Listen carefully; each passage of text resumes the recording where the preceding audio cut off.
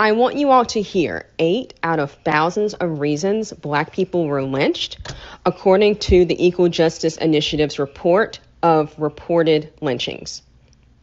John Stoner was lynched in Doss, Louisiana in 1909 for swinging the white man who killed his cow. Frank Dodd was lynched in DeWitt, Arkansas in 1916 for annoying a white woman. Ernest Green and Charlie Lang, both 14, were lynched in Shibuya, Mississippi in 1942 after a white girl said they were threatening. Shalom, shalom, call halal, YAHAWAH, BAHASHAM, YAHAWASHI, BAHASHAM, QADASH. That's giving all praise to the Most High, name of His only begotten Son, named the Holy Spirit. My name is Ibar from the Prophets of Babylon camp down here in Tampa, Florida. I want to give double honors to the elders and apostles of Great Millstone who taught us His truth and truth and sincerity. Peace and salutations to the hopeful elect scattered abroad. This is another quick break video. And as you see, this woman, she's going into the caption says they really expect us to get over this. Laugh my fucking ass off. And she's going into the reasons why Jake's got lynched here in America. Okay, it's thousands and infinite reasons, but I believe she gets 8 different simple reasons why our people were lynched, man. Okay, and Esau just want to sweep this under the rug. And by the way, this woman, I hate the way she says white. But, but for edification's sake, I had to play this video, man. And I believe she's at like some memorial or something for slavery. Which, like I said, Esau think that they could just sweep this under the rug, man. But now you have to answer for all this. All right, so I'm going to start off with the scripture, Obadiah chapter 1, verse 10. It says, "For thy violence against thy brother Jacob, shame shall cover thee, and thou shalt be cut off forever." So for Esau's, which is the white race's violence against Jacob, their brother, which Jacob is the so-called Negroes, Hispanics, Native Indians, shame is going to cover them, man. So right now, they're starting to feel that shame. All right, and they know they got to pay for all this.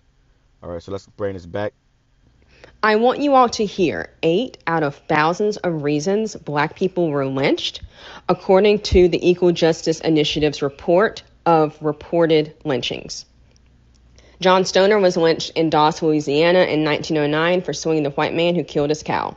Frank Dodd was lynched in DeWitt, Arkansas in 1916 for annoying a white woman. Ernest Green and Charlie Lang, both 14, were lynched in Shibuya, Mississippi in 1942 after a white girl said they were threatening.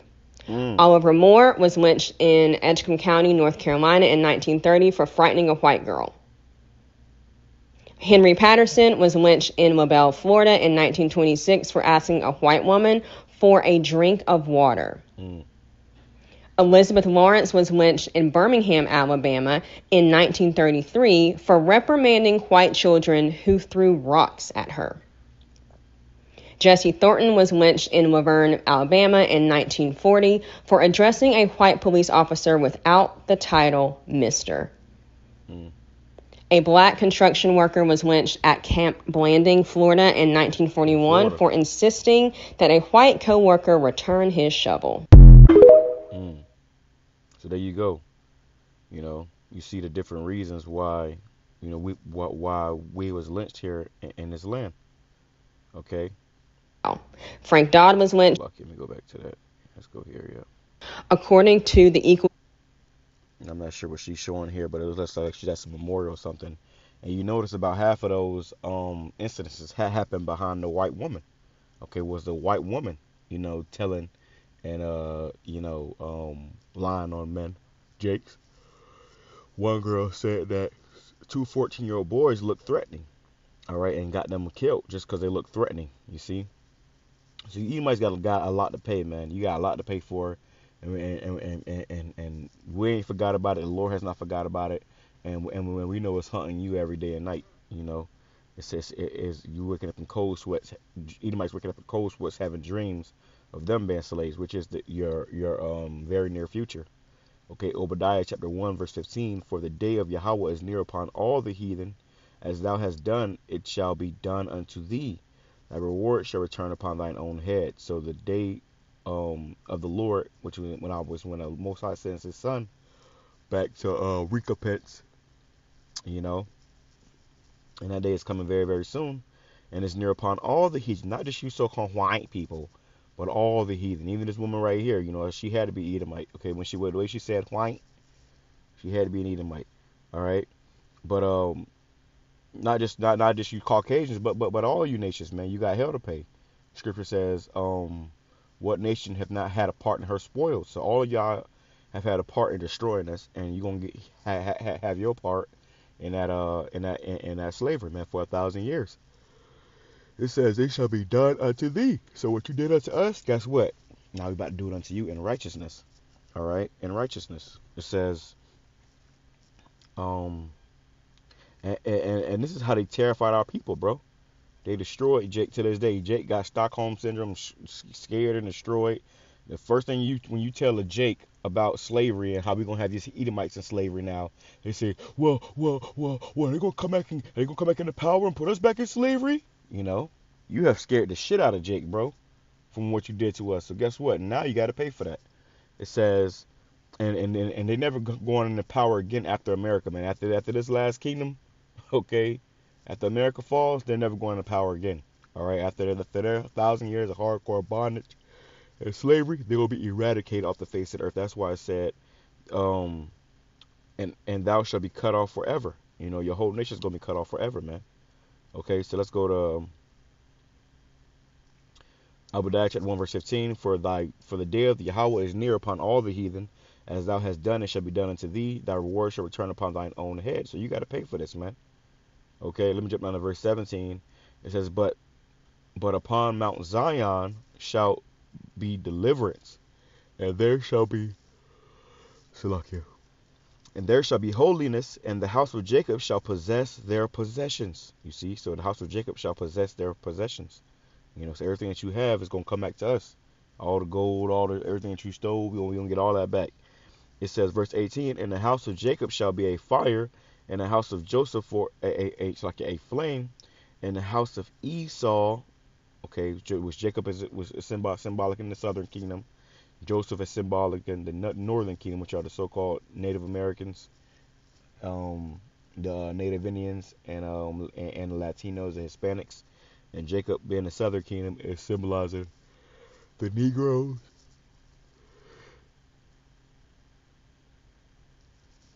Salakia, the blacks, you know, so-called Negroes, Haitians, you know, Jamaicans, West Indies. It says, in the house of Esau, so the race of Esau, which is a so-called white race, for stubble. So hey, what does a fire and a flame do to stubble? It says, and they shall kindle in them and devour them, and there shall be not any remaining of the house of Esau, for Yahawah have spoken it. So there ain't gonna be no more remaining of the house of Esau, man. Not one. Okay, not one Edomite will be left, you know, walking around here, you know, proud and, you know, not one. All right, so from there I want to go to Isaiah chapter 14. I get right to the point. Isaiah chapter 14.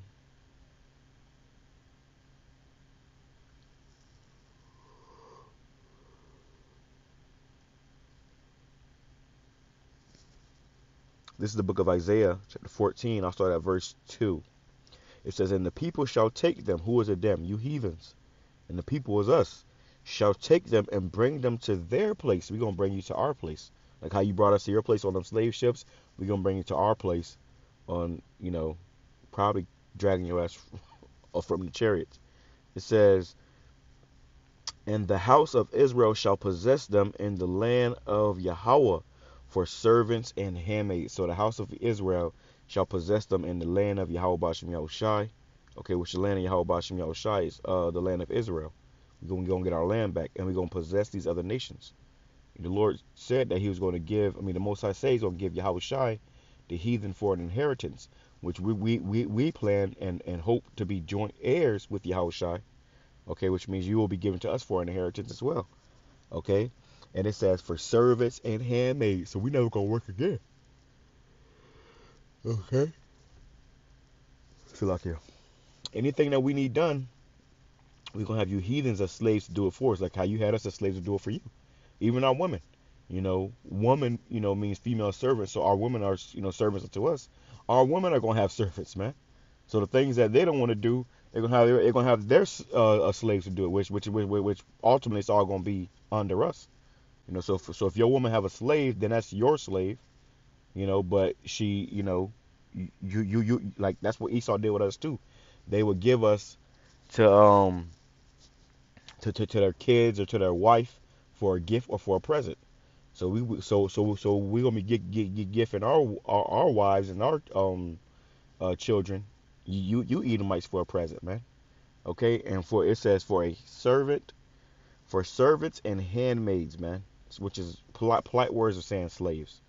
All right, we ain't gonna be doing we ain't gonna be doing no work in the kingdom of heaven. All right.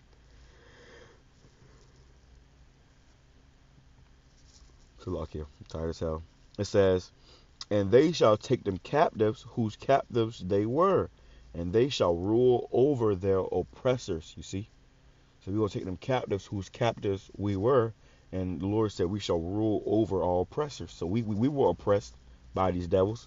They killed the man for not calling the cop killed the man for not calling him Mister.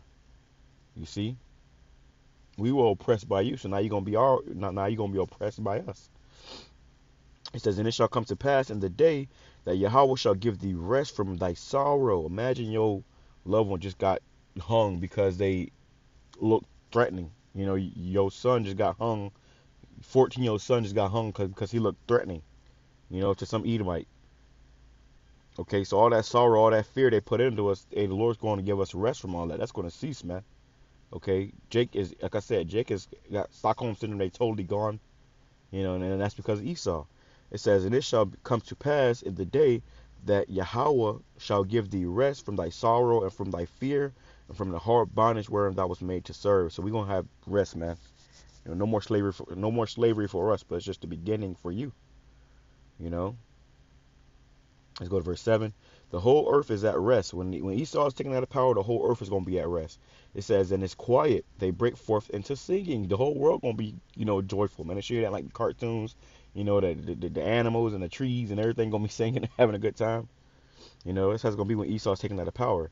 It says, yeah, the fir trees rejoice at thee, and the cedars of Lebanon. Imagine you a tree and you got, the children of God hanging from you. That's crazy as hell, bro. Hey man, these trees are alive, bro. These trees, they have life in them. I ain't gonna say they got a spirit, but they have life in them, man. You know. So it says the trees rejoice at thee, and the cedars of Lebanon, saying, since thou art laid down, no feller have come up against us, because Esau would do all the deforestation and pollution, and Scripture says he shall destroy him that destroyeth the earth. All right. I believe the elders and apostles going into it in their camp video about how America used to be just straight greenery, man. Now it's concrete, man. Dumps and shit. Let's jump down, get right to the point. All right, enough with this, because you may say, oh, well, that was the past, that was our forefathers, it wasn't us.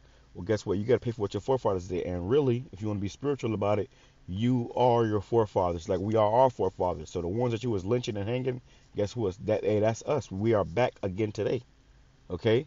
And now guess what? Now it's time for you to face that judgment. It says Isaiah chapter 14, and every last Jake was lynched to hang, man. Every last Jake probably, lived a lifestyle over here lived life over here in America for slavery, because we had to go through that. So you had certain Israelites that were still in the land of Africa, and then they died, and they probably was reborn over here in America on a plantation, man. Just to fear that slavery. So every last one of you Edomites got to face slavery now, man. Every last one of us went through it. Guess what? Now it's time for you to go through it. All right. Isaiah chapter 14 verse 21. Prepare slaughter for his children, for the iniquity of their fathers, for your fathers' sins. Like I said, and you are your fathers, that they do not rise nor possess the land, nor fill the face of the world with cities. So the Lord said, prepare slaughter for his children, which you are your father's children. It says, for I will rise up against them, saith Yahweh of hosts, and cut off from Babylon the name and remnant and son and nephew, saith Yahweh. I will make also it. I will also make it a possession for the bittern and pools of water, and I will sweep it with the besom of destruction, saith Yahweh of hosts. So everything that you done inherited here, that you done basked in and been proud about, hey, the Lord gonna take it all from you. He gonna strip it from you. He gonna destroy it. Okay. So with that being said, I'm gonna say Shalom, Kwame Sharala, Bob, a bar, praise, let's be edifying to those for elect. Shalom.